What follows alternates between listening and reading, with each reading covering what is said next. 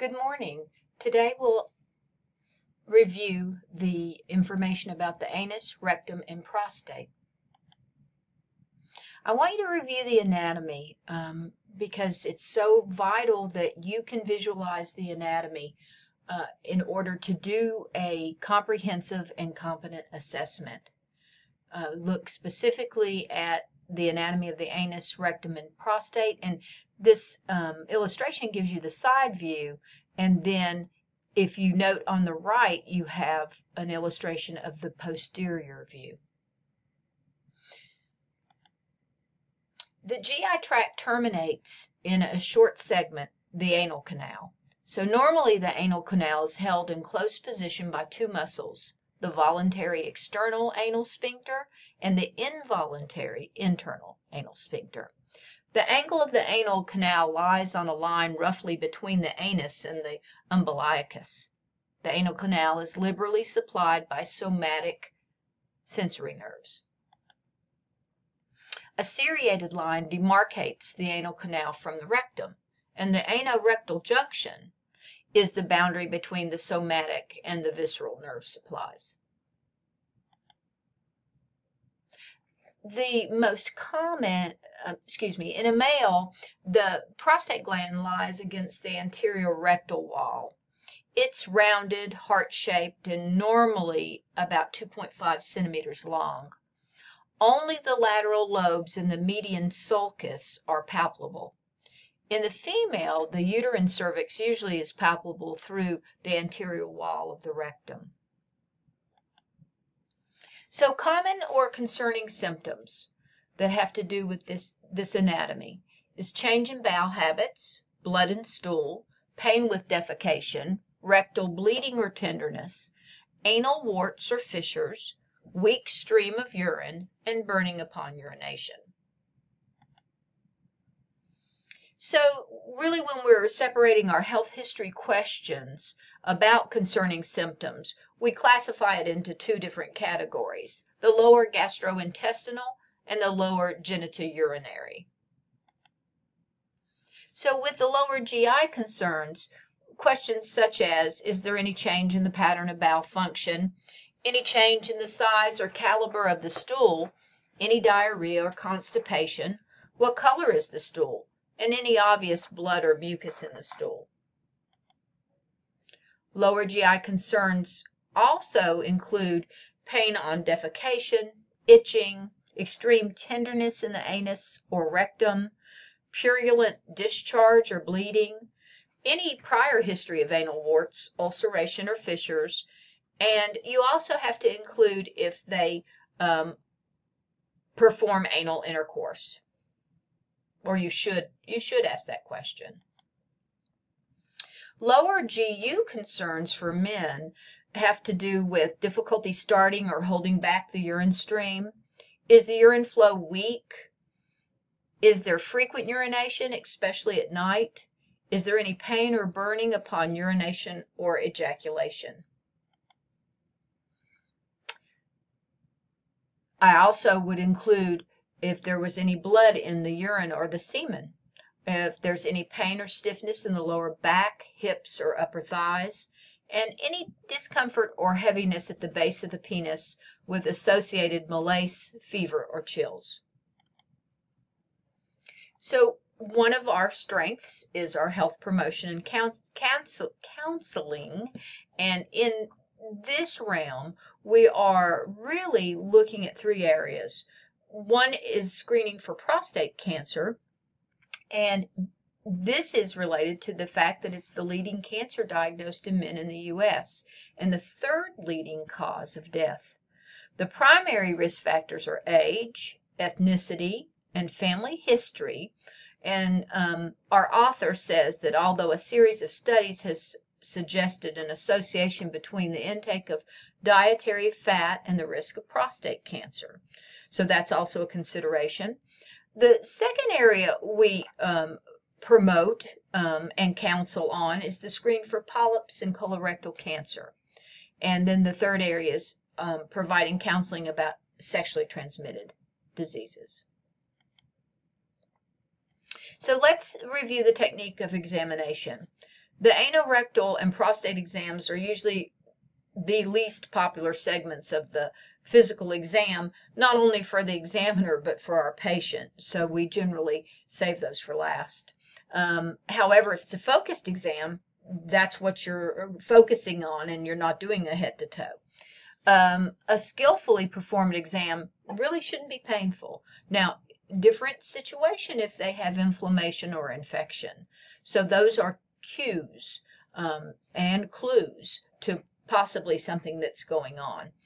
And then successful examination requires a calm demeanor, a full explanation to the patient of what he or she may feel, gentleness and slow movement of your finger, but also confidence that you know what you're doing. And there's no doubt in asymptomatic adolescents, it's appropriate to defer a rectal exam. So the only reason why we do rectal exams on adolescents or children is if there is a problem. So for the male patient, one of several patient positions may be used for exam. The patient may stand leaning forward with the upper body resting across the examining table and the hips flexed. That's my favorite position for a patient to be in for this exam. Or the patient may lie on his left side with his left buttocks close to the edge of the exam table near you. Flex the patient's hips and knees, especially the top leg. So you're inspecting the sacrococcygeal and the perianal areas. You are looking particularly for lumps, ulcers, inflammation, rashes, or excoriation. And you're also palpating any abnormal areas, noting lumps or tenderness. Occasionally there is severe tenderness that prevents entry and internal examination. So you stop and instead you place your fingers on both sides of the anus and gently spread the orifice and ask the patient to bear down. That enables you to look for a lesion such as an anal fissure that might explain the tenderness. Lubricate a gloved index finger and explain what you're going to do. Explanation really helps ease their fear and their trepidation. Inspect the anus, noting any lesions. Ask the patient to strain down. Place the finger pad over the anus and gently insert your fingertip into the anal canal. Proceed with insertion upon relaxation of the sphincter, and it only takes a couple of seconds. Assess for sphincter tone of the anus, tenderness, induration, irregularities, or nodules. You want to examine the posterior surface of the prostate gland. Identify the lateral lobes and the median sulcus. Note the size and the shape and the consistency of the prostate. Identify any nodules or tenderness, or you might have a bilateral difference in size.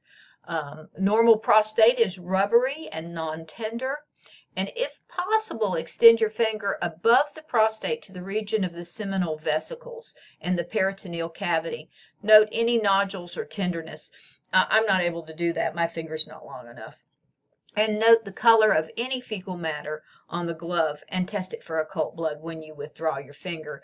I will also tell you that I do not have long nails. I keep my nails short because I do rectal examination. So our author provides a question just to clarify what a normal versus an abnormal finding for the prostate. Take a moment to review.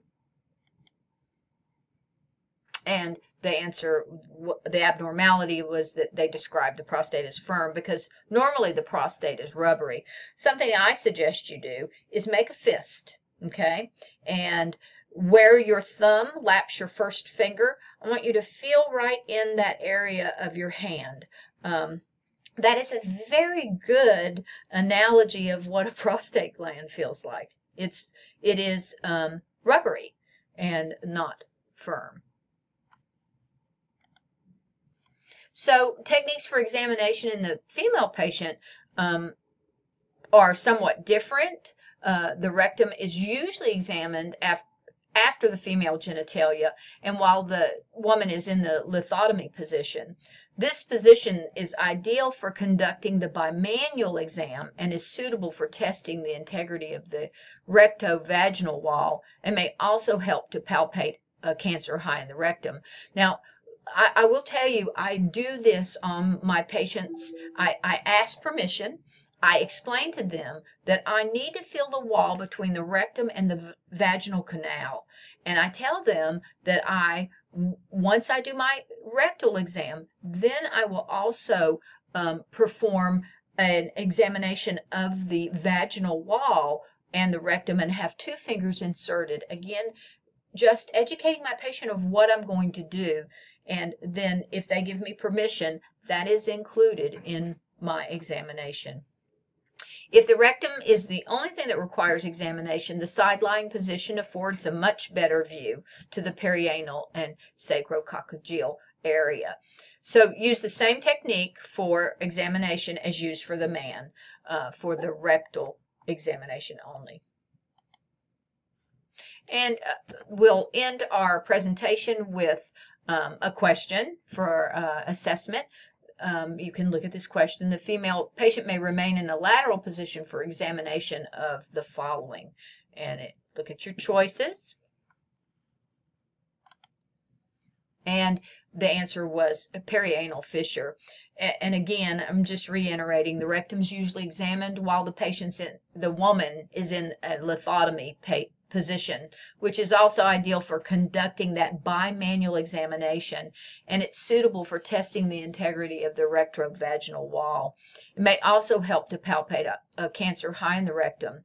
If the rectum only requires exam, you can use the side-lying position because it affords a much better view. So who do I do this bimanual exam on? I offer it to everybody 40 or over, or if anyone is having a complaint. So I don't typically, in a younger woman, don't offer it, but at 40 I do. So thank you for your attention.